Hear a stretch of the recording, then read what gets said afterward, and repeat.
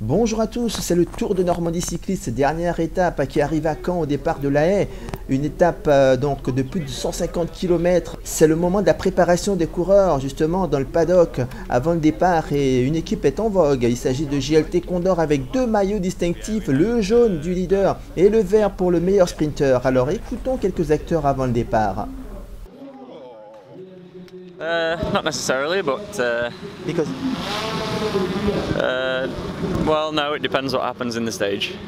So, yeah, it's going to be a complicated day, but we just have to tick each box as we go. okay. No, but that's good for us. We're a strong little team, and we just have to take each step at a time, you know. First place today? You hope? Yeah, we hope. I'll have to see how it goes. You never know what's going to happen out there, but if all goes well, I don't see why not. I'm in the right place in the final.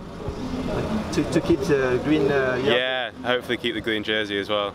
It's a goal of mine, but I suppose the yellow jersey is the most important today, and we'll just see what happens. Okay, thank you very much. Thank you. Oui, bien sûr. Aujourd'hui, je crois qu'ils vont arriver au sprint, mais je ne sais pas parce que il y a beaucoup de vent. Je crois aussi de là. Et alors, je ne sais pas. Aussi, le général est plutôt court, l'avantage. Je ne sais pas, mais for sure. Bien sûr, si on arrive au sprint, je crois que on faire mon sprint avec mon équipe et j'espère de gagner aussi aujourd'hui.